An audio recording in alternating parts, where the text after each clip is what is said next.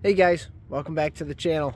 So I'm out for a small little adventure, nothing too drastic. I just want to get the boat in the water, see how my canoe setup works, and make sure everything's going to go okay when I get out there later on this month. So behind me is one of my local lakes, and pulled up here. I got my canoe back there tied down. I gotta get that into the water, and then we'll be taking it out and seeing how well it performs.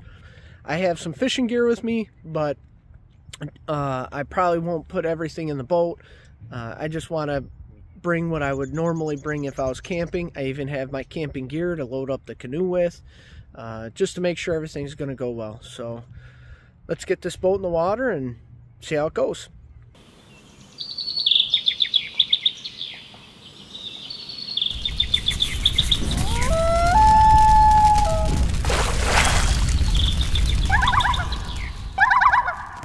Alright, first thing I wanted to check, make sure that this actually floated pretty good. Give it a couple presses there. Floating pretty good, so happy with that.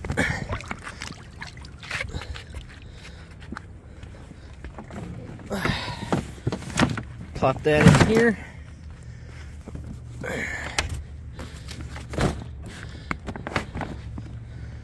There we are. Just gotta add that. My poles. Get my stuff on. Life jacket, and heading out that way through the channel out to the main lake.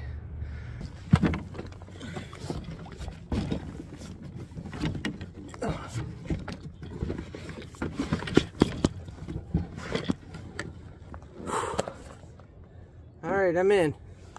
First time on the water on this thing. Let's see what we can figure out here. Feeling stable. Feeling good. Pegs are nowhere near me. I should have had that figured out. Yeah. Let's see. Oh, okay. Got these little levers down here. See if my electronics works. We got power. Put this down now. We got sonar, we got everything working, so electronics check is good. Rods are out, comfortable-ish.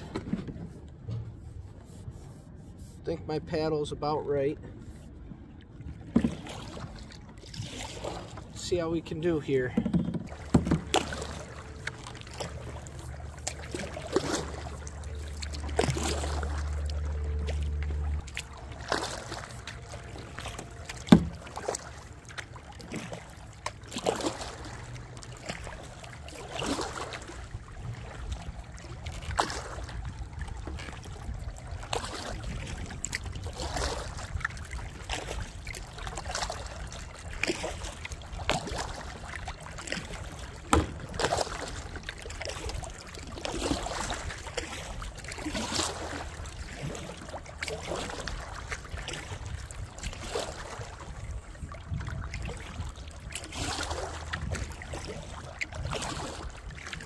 Alright, so far I've been noticing I can reasonably paddle at about 2.5 miles an hour without having too much trouble.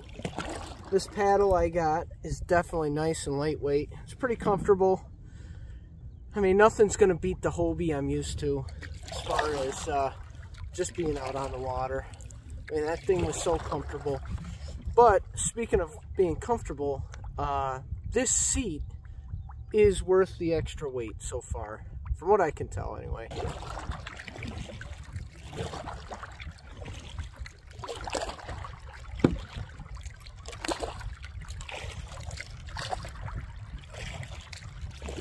think I'm gonna paddle a mile or so down this lake, seeing as how it's so nice out. I wish I had my waypoints from my kayak that I had, but I kind of went lightweight and cheap. Went with this Garmin that is just a small little you know, it's just a small little 4-inch screen. It doesn't have the capacity to take a card. So all of my waypoints that I have from, you know, my kayak fishing days can't use. So I've got this kind of scanning right now, building a map. But, you know, it's only going to get you so far. So unfortunately, you know, that's the only issue with my fishing setup right now, is it's really not geared for, you know, what I'm used to with my tournament fishing setup in my kayak, my Hobie. But I sold that to get this, and I think this will still get me on fish if I want it, but it'll also get me up into the 80K, which is where I want to go. So we'll see. I'm gonna paddle for a little while, and I'll let you guys know how this goes. Just my initial impressions of the canoe and my fishing setup. But I'm gonna canoe down, see if I can't, I don't know, maybe wet a line, see if I can't get something. Well, I think I got one.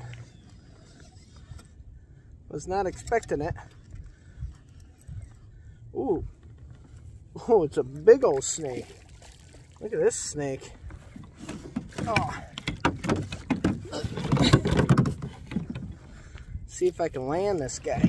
Oh, this is huge. This thing's huge. Relax, dude. Look at this thing. Pretty good size. Definitely, oh, at least the length of the boat, or the width of the boat, so probably about 30. Not bad. Let's let it go.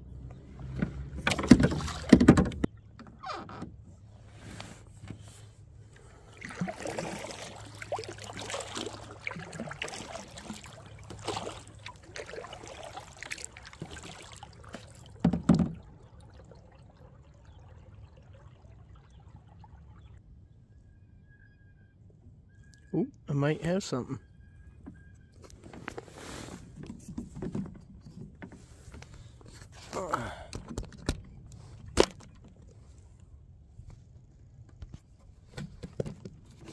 Let's see what we got here.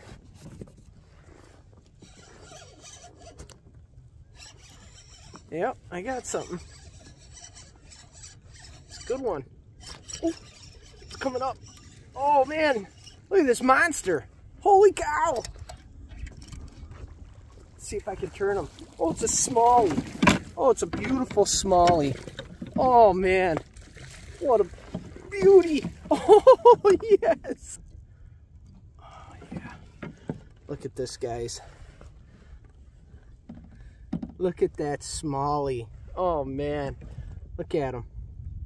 That's a big boy right there. All right, let's get him back in the water.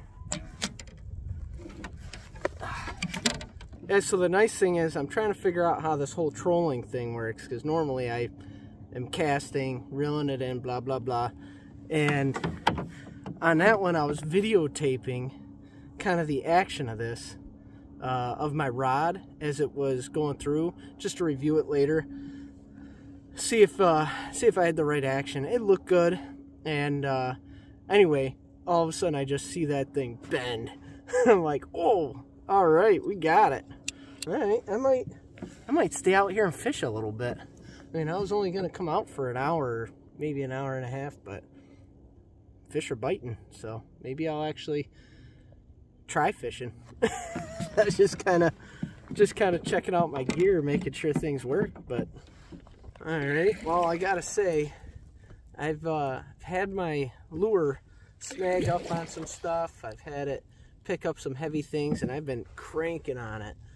And you know, I have braid on my line that goes to mono, and it hasn't broken yet. I gotta be snagged up on something again. There's no way this is a fish, but I am reefing on this thing, so I'm pretty happy with my knots. I haven't had to tie new FG knots on my poles in a while, because I haven't had to switch out my braid. I'm pretty happy with my FG knots. They've been tested today. So I've been out here about an hour and a half to 2 hours now, and caught 2 fish. Was only fishing for about, I don't know, half that time, if that, and did pretty good. So it's about time to head back. My wife, she wants to go for her run, and somebody's got to be back to watch the boys for her to do that. So I told her I'd be back at a decent time. Plenty of sunlight left, so it's not like I'm in a hurry, but I think it's time for me to start paddling back the other end of this lake. I made my way down a good mile or 2, so won't be long and I'll be back at the truck. I don't know, bring you back if something else happens. Otherwise, I'll see you at the truck. Give you kind of my initial impressions. All right, guys, made it back. So got everything up here waiting to get torn down and put back in the truck, but wanted to go through a few things. The one thing I gotta say is this was actually better at fishing than I thought it was going to be. Pretty happy with it. That being said, it's definitely not my Hobie kayak. I am going to miss that pedal drive. I'm going to miss being able to stand up. But it gets me out on the water, and I can't have a you know, $3,000 kayak and a $3,000 canoe plus. So I sold my kayak to a friend, used the money to get a canoe, so I can go up into the Adirondacks, going to those small ponds. So the sacrifice is the fishing locally, where I'm just going out for fun fishing. But what I get is being able to get into some of those remote ponds up in the Adirondacks. So we'll see how that goes. But other than that, everything fished well out of it. You know, it's good. I could do everything that I want to do. And then the other thing I noticed is, so this is the other thing. I have found that this is a little bit busy of a setup. You know, my fish finder. Oh, good thing that thing kicked up. I actually forgot about my transducer. Ooh. But yeah, it's a little bit busy. When I need to get my my net, it's tough to get that through this little slot right here. And you know, I was able to figure out how to get the camera kind of set up on there where both the front and rear facing camera was getting a good shot. But you know, this kind of gets in the way a little bit. I don't know, it's just busy. But I don't think you'll have a perfect setup. There's just not enough real estate, not enough room on this boat to really spread things out, which was to be expected. So other than that, it paddled great. This paddle that I got up here, this Bending Branches paddle, was perfect. Really happy with it. I wanted something wood, but ultralight. Basically, I wanted the aesthetics of the wood, and I wanted the buoyancy of the wood, and I wanted the fact that the wood doesn't bend, but I didn't want this heavy paddle. And this thing is excellent. So I'll have to do a review on that once I use it long enough to feel confident in what I have to say. Alright guys, so that's this. I do want to show you kind of what I have for my fishing equipment that will normally go in there when I go out. You know, this was a test, so I really didn't bring my fishing gear other than just what I'd bring out into the backcountry. But I've got a lot more fishing gear, so stay tuned. When I get home, I'll show you that real quick. Alright guys, I just got home, grabbed my crate and threw it in here just to show you guys this. But this is my Hobie H crate that I used on my Hobie kayak, and I actually kept the H crate because I wanted to have the ability to add things like this on here. And have a crate to hold all my rods and reels. So it fits in there pretty good. Yes, you can kind of tie it down still. Just go around the thwart like this and then hook it onto itself. And that's one way to tie it to your canoe. so that way you don't lose all your gear if you flip. And what's nice is this thing is big enough for all my soft plastics, you know, and you can actually get quite a bit of gear in there. So I'm able to obviously pack a lot more when I'm not going canoe camping. So that'll be my fishing setup for when I'm not canoe camping. All right, guys, so that's it. That is the canoe first run. So thanks for watching the video. Hopefully somebody found it useful in some way. I know I did. Real happy I went out there and got that done, so that way I got some confidence going up to the Adirondacks. You know, it being a solo trip, being in the winter, well, not winter, but right after the ice thaws. Those ice out temps in the Adirondacks, although it's beautiful out here right now, once you get up into those mountains, it gets pretty cold. So I wanted to have some confidence, and the canoe performed excellent. Paddle worked great, and my fishing gear worked out well. And on top of all that, it seems like it'll work for my my bigger lakes here around where I live, for me to get out there if I'm real desperate to go out solo and fish out of the canoe. So, thanks, guys. Sip.